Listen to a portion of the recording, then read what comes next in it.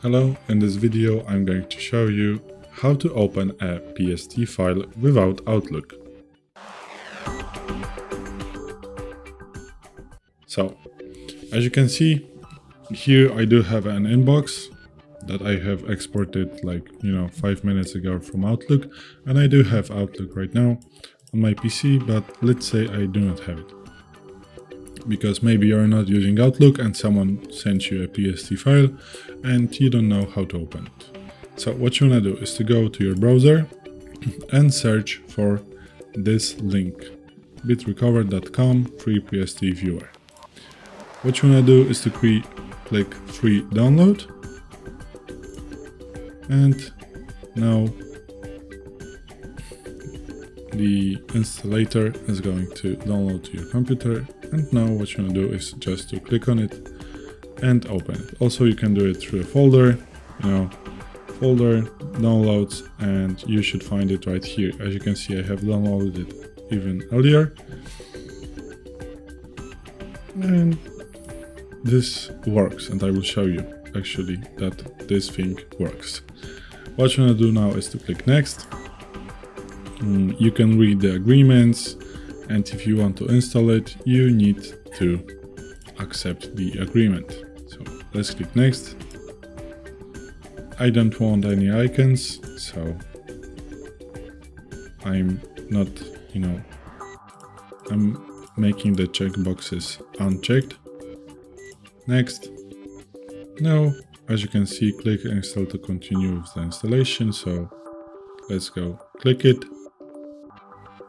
As you can see, the whole process took 2 seconds, maybe 1 second even. And now we want to launch the bitrecover PST viewer. So let's click OK. And here you can now, if you want to open the file, this is the file I want to open. We want to click add file. And then, as you can see on the desktop, I cannot find the file right here, so maybe you have the same situation, but no worries, you just need to type the name. And as you can see, even if I write 3 letters, the system is going to give me the file, and then just click open. And now, as you can see, now I do have all the folders and all the messages that are till 18th of January of 24. So let's say that I want to go to inbox, and here is the mail called what is Outbooks in Outlook. And as you can see, here is the subject, here is from who the the sender,